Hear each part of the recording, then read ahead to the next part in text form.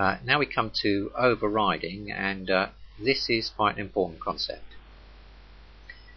Now, suppose you've got a method declared in a class, and it's got the same name and the same what is called signature as a method which you would otherwise normally expect to inherit from a superclass or superinterface.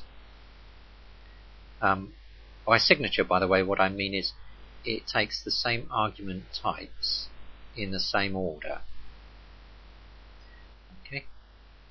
Now, in this case, the method of the superclass or superinterface is not inherited. Right?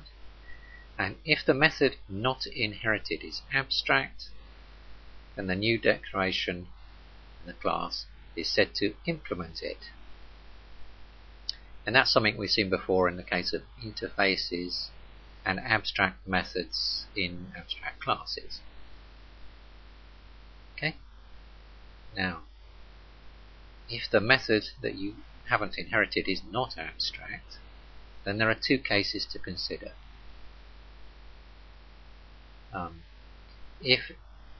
If that method not inherited is an instance method, then the new declaration is said to override it.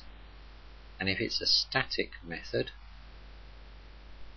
then the new declaration is said to hide it. And these two things, hide and override, result in different behavior. Basically, by the way, implement is very similar to override, because abstract methods, of course, have got to be instance methods. So these two behaviors tend to be very similar. Now, the opposite of abstract is concrete. So people talk about concrete classes and concrete methods. An interface, by the way, is 100% abstract. And you can think of an abstract class as being, in some sense, it's lies between being a concrete class and an interface. But of course, in inheritance terms, it's always treated as a class, not as an interface.